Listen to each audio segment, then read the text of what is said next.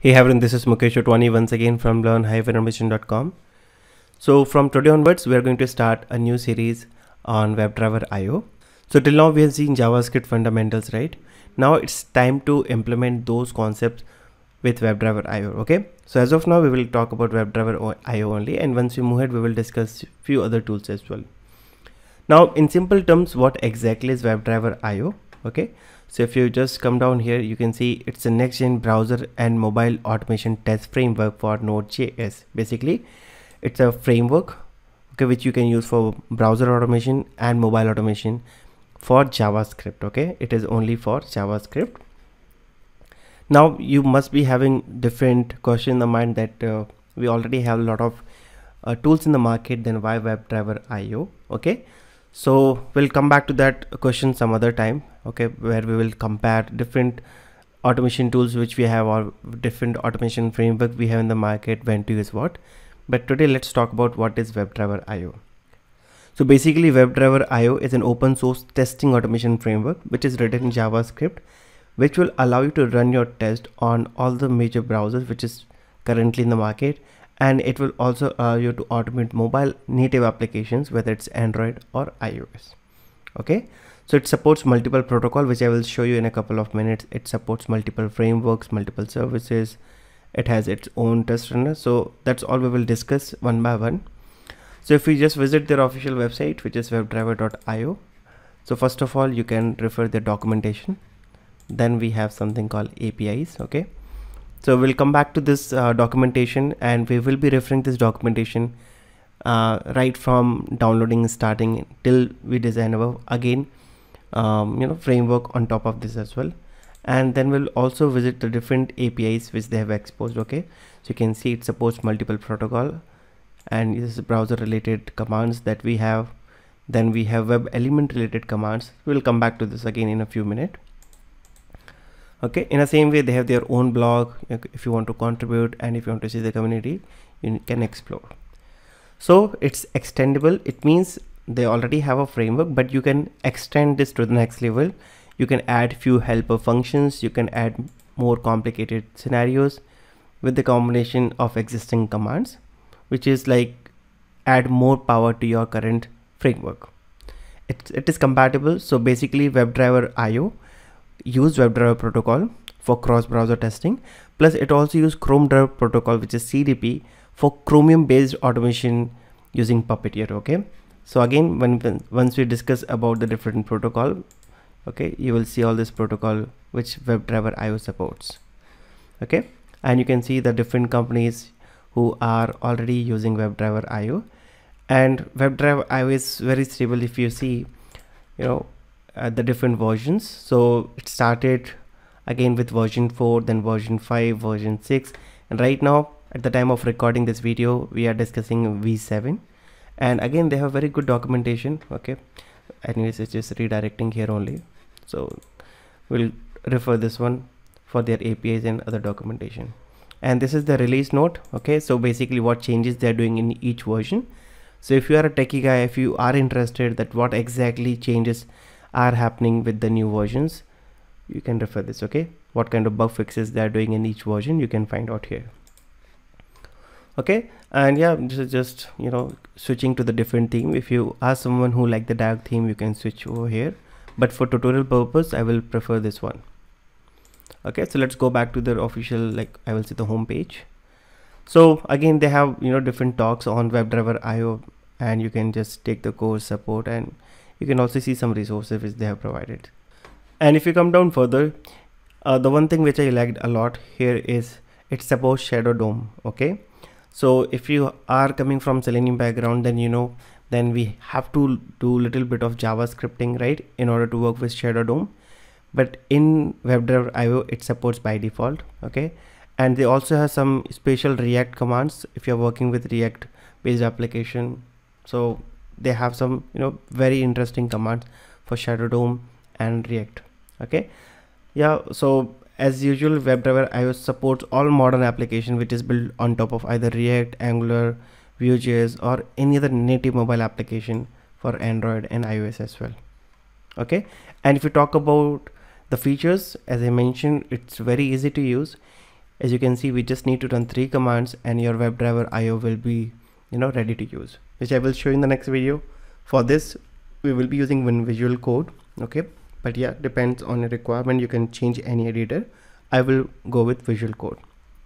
Okay, so now let's talk about this part, which is getting started. So again, they have a very beautiful documentation, guys. So once you start using WebdriverIO, you will see the documentation is very easy to follow. And yeah, you can see they have divided into multiple categories. Like this is the introduction part, that what is WebdriverIO. So as you can see now, WebdriverIO, as we discussed, it's an automation framework which is built to automate modern web and mobile application. Rest everything that we have discussed, it's extendable, compatible, plus they have built-in services and plugins which will allow you to integrate. Okay, depends on what kind of service you want to integrate. Okay, now one thing which I have not explored from my side, as per the documentation, it supports native desktop application, which I have not personally explored till now. So in case if you have experience or if you have automated any native desktop application using WebdriverIO, please let me know. Okay, apart from this, please read out some documentation parts, you will let you know so many things. Okay, apart from this, they have getting started, like how you can get started, which anyways we will cover, so don't worry about it. But yeah, it's very easy to use. You just need to run this WebdriverIO CLI. Okay, then you need one configuration file and it will come with some predefined tests with page object, and you can start running your test. Okay, then if you come to core concepts, then yes, they have given some kind of core concepts that you should know, which I will try to cover. Okay, then again, when it comes to configuration, they have a different configurations available, and if you want some specific guide related to selectors, timeout, the browser object that we will be using, mocking, custom command, page object model, okay, debugging, and very important part that WebdriverIO have its own test runner. Okay, so if you need anything related to test runner, you can explore that. If you want to retry, if you want the custom reporter, if you want to put assertions. Okay, and this is a very important guide for those who already are using WebdriverIO but they are still using the older version. Okay, so as I showed you, right, WebdriverIO started from version 4, 5, 6, and now we are using 7, as you can see. So if you are using previous versions, how you can migrate. And when it comes to integration part, yes, you can just refer this, where you can connect with the different cloud services. Okay, if you want to just have the autocomplete features, okay, you just need to add a small file. Okay, so let's say if you want this kind of auto suggestions, then you just need to add a small JSON file and you should be able to get it, which we will do obviously. Apart from that, if you want to have if you want to indicate with Jenkins, if you want to indicate with Bamboo, which is again another CI tool, if you want to generate CI/CD pipeline using GitHub Actions, you can refer this. And if you talk about reporters, they have so many reporters, guys. So depends on your usage. You want to go with Allure, dot reporter, spec reporter, video reporter, JSON reporter, and so on. Obviously you will not be using all of them, you will use 1 or 2, depends on what is your requirement. So you don't have to use all of them, but yes, they have variety of reporters. And okay, let me just minimize them so that I can show you all the options. Okay, so if you talk about the different services, so they have APM service. Okay, if you want to automate mobile applications, if you want to run your test case on source lab browser stack, then they have this source service browser stack. If you want to use dev tool services, okay, they already have testing bot, which is again a separate, I will say, cloud-based vendor, which will allow you to run your test on the cloud. And you can see they have Docker services, UI5 services, Slack services, rerun, let's say if you want to rerun your test cases. And I also got very interesting service here, which is Microsoft Teams service. So basically this service will allow you to publish your report, okay, on Microsoft Teams using webhook. So this is something which I found very interesting. So as you can see, they have a variety of services which you can use. Just you need to follow a few configuration steps and you should be able to use it. And now let's talk about the API part. Okay, Okay, so now if you see this protocol part, so WebdriverIO, as I mentioned, it supports multiple protocols. So you can go with WebDriver protocol, APM, Chromium, Sauce Lab, Selenium Server Standalone, JSON Wire protocol. Okay, so in this video, obviously I will not be discussing these things in detail. It is just I'm giving you overview so that you will have clarity in mind that what WebdriverIO can do for you. Now this very important part I want to highlight, that in case if you are using older version of WebdriverIO, let's say version 6, 5 or 4, then yes, you have to refer the older documentation, because the documentation which I'm showing you, it is for version 7.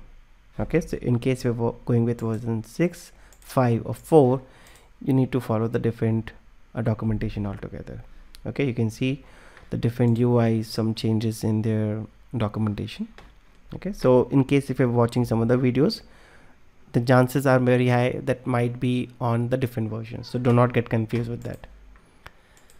Okay, and yes, these are the browser related commands that you can use. Okay, you can see add command, debug, delete cookies, execute, mock, if you want to pause, save PDF, save a screenshot. A lot of commands available that we will explore one by one. Not all of them definitely, but most of the commands which is useful for our test automation we will explore. And when it comes to interacting with web elements, yes, we have different commands, okay, which will allow you to work on web element.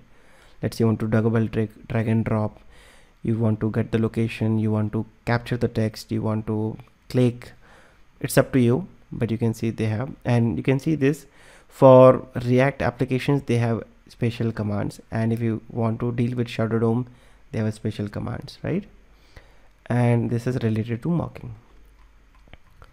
So we'll try to cover them, and yeah, if you want to explore, then they have a dedicated blog where they keep posting about WebdriverIO, so please explore. And in case if you are interested in contribution, then you can contribute in different manners, so please explore if you want to contribute anything. So again, before we end this video, let's quickly summarize. So WebdriverIO is an open source testing framework which will allow you to run your test on different browsers and mobile devices as well, Android and iOS. It supports different frameworks, okay, Chai, Mocha, Cucumber, etc. It's very easy to install, and it's highly scalable. Okay, it's compatible with different operating system. It has some built-in commands which support Shadow DOM and is additional commands for React. It supports page object model. It has its own built-in runner. So these are some unique features of WebDriver. There are actually a lot of features, but these are few of them. So in the next video, we'll quickly download and install WebdriverIO, and then we will start our WebdriverIO journey. So that's all from this video, guys. I hope you have enjoyed this session. If yes, then share this video with your friends. And if you're new to this channel, make sure you subscribe this channel. And if you have any query related to WebdriverIO, let me know in the comment section, and I will see you in the next video. Have a nice day. Bye-bye.